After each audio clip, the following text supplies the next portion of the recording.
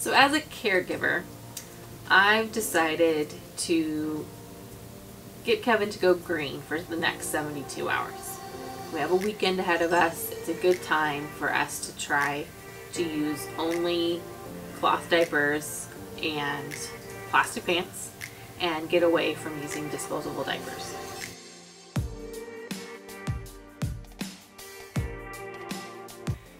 It's the morning. It's about 5 a.m.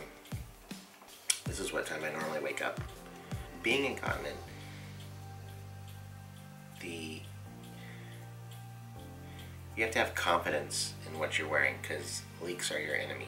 They're not only inconvenient, they also add guilt and shame, at least for me. So being confident in the protection you're wearing to avoid leaks is super important. Say with cloth, just right off the bat, you can add as many cloth layers as needed to make sure that there isn't a leak. At night, the bulkiness of it isn't something you need to worry about, like if you were going out. So in that aspect, that's nice. And no, I didn't leak. I didn't leak last night, but I definitely feel like I'm wearing 4 or 5 pillows around my groin area. I don't like that. I think today we're supposed to go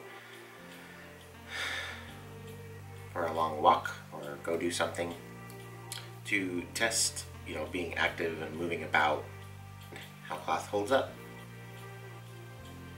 So we're headed down to the swap meet, have some water pills here, and today's little trial is for him to take some water pills, drink a lot of water, and then really test out how these plastic pants around the cloth diaper will work for his skin and walking around and chafing or anything like that, and also the durability of like holding up a cloth diaper. I'm interested in that, these two. So he needs to be plenty hydrated. I want him to make sure you drink this.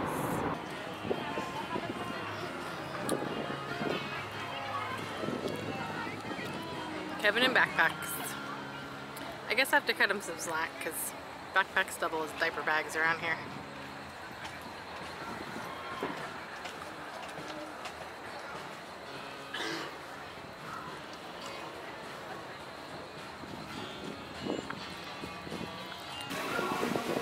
So Kevin's ventured in to see how he can change with cloth to see how this works out while we're out and about. So I ended up changing in that bathroom. I changed out of ones that were pinned on into the rear's training pants with a couple of cloth liners inside.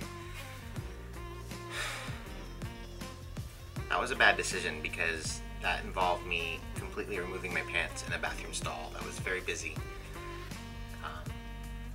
Kind of an awkward place to do such a thing. We've also learned that the plastic pants size is very important.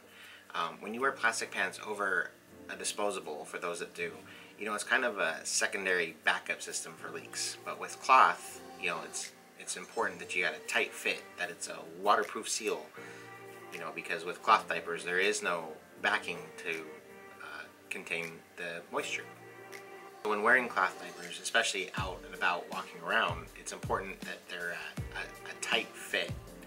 One, to hold the moisture in, and 2, to hold the heaviness, the bulk of a cloth diaper up. It wants to fall, it wants to sag.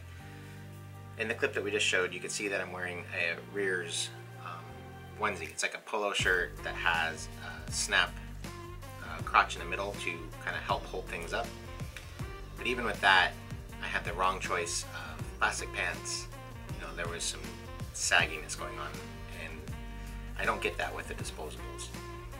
I've also developed quite the irritation around my thighs with the plastic pants. So our 72-hour cloth diaper challenge is pretty much coming to an end. We started the weekend thinking this was something that we needed to at least try, and it was important to try to go green, and we did that. We gave it a good go, and we put it to the test with walking around the marketplace and changing while we were out and those types of things. So I just wanted to take some time to recap with you what our conclusions are, what we have found. First of all, like I said, the purpose was to try to go green and of course save some money. I mean, these are the economical way to go. And it's also the green way to go. In this case, we were using 100% cotton cloth diapers. So from my research, I've seen bird's eye, I've seen flannel out there, different materials people have used, maybe even a hybrid of those things. But in this case, I wanted to be truthful and upfront what we were using, and that is 100% cotton. Supposedly, they're supposed to be softer than the flannel and softer than the bird's eye. We don't know because we don't have those products. We just have 100% cotton. So when you get the 100% cotton, you're supposed to wash it first. Supposedly they become softer as you wash them. After like 5 times, they're supposed to be like prime, ready to go kind of situation with cloth diapers. I remember as a kid, my mom using cloth diapers with my sister. We've gone disposable with our kid, but definitely economical. We're spending a lot of money on diapers, both adult and baby, and it's the way to go for that portion. In our case, we were trying like 3 types of cloth, meaning 3 like designs. We had a pre-fold standard diaper that you would like tri-fold and then fold up the front and then have the wings, and then either you use some kind of device to clip them on or pens, whatever you're doing there. We also had a contour. This is an example of a contour. It's cut already to fit your body for like a slimmer look. But either way, especially the pre-fold, the middle part is called a soaker panel, and that soaker panel is supposed to be like 10 layers thick. So that's where most of your moisture is going to be. So that's the part you want the thickest. So that's the soaker panel in the center. So we had the pre-fold, the contour, and then the third one was like an insert, and it was basically just a long panel that you could insert into maybe like one of those prefab outside type diapers, which we don't have, but we kind of used it as like a booster, a cloth booster, where you could insert it where you needed that extra protection. So pre-fold, contour, and insert. We used a combination of those. So sometimes we would use a pre-fold and a contour, sometimes we just use a contour, sometimes we would use a contour and an insert. So we kind of just tried different things, and we wanted to go over those conclusions with you. We're going to kind of start with the downside. Laundering is a hassle. It's part of the reason that I use disposable with the baby. Laundering to me is just a hassle in the fact that what do you do with these dirty diapers in between when you're not really ready like to have a full load to put in the wash. So you're ending up with diapers sitting around, but you're also kind of dedicating a laundry session to disposable diapers every day. Now granted, that's more economical probably than disposables, but that's a lot of water and a lot of time and a lot of effort to remember that you've got to get things washed and re-prepped, and you don't want things sitting around. So laundering is the big downside. Now, skin-wise, the cloth diapers are great against the skin. I mean, 100% cotton, nice and soft. Kevin had no complaints about that. But with a cloth diaper, you have to wear some kind of outer layer. So the plastic pants were the downside of this situation. The plastic pants are really tight around the legs and around the waist, of course, to help with leakage, but then that causes irritation against the skin. That elastic is on your skin all the time, on some very sensitive parts of skin too, like the inner part of your leg is sensitive. So walking around, chafing, that kind of thing. I'm sure it just didn't feel good. We are dealing with some irritation in the areas of the plastic pants touching his skin, and where those came in contact, we have some issues there that we have to take care of.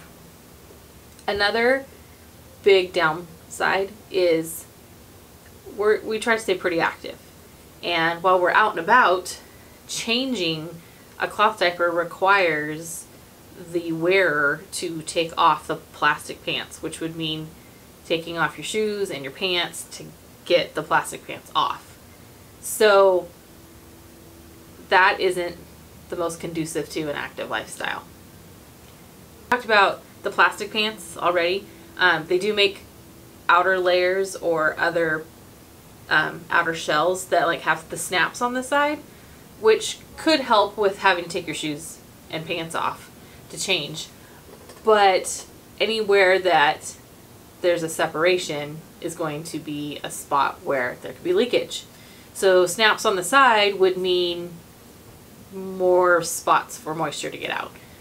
So more areas, more chance of leakage. Okay, so those are kind of the downsides. But we think we have found the sweet spot in nighttime use. So nighttime use, wonderful.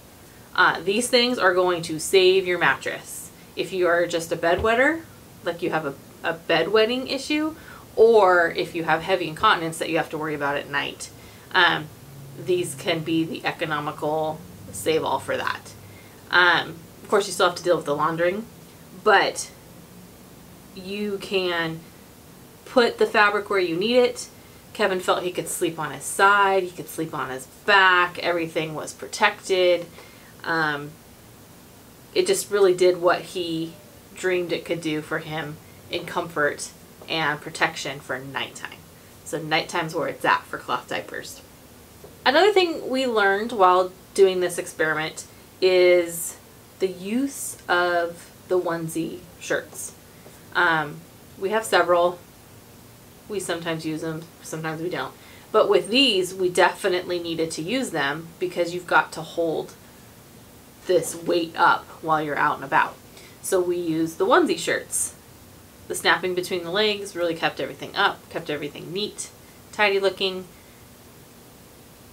This made us realize, so using them this weekend made us realize we need to be using the onesies more often with our disposable diapers. So we will probably be doing a video on onesies, dedicating a whole video to onesies and what's out there very, very soon. So make sure you tune back for that. We are going to adapt. We're going to adapt using cloth diapers and disposable when appropriate, because there's definitely an appropriate time and an appropriate place for both cloth and disposables. So you will probably hear us talk about using both now from this point on the channel. So the overall conclusion.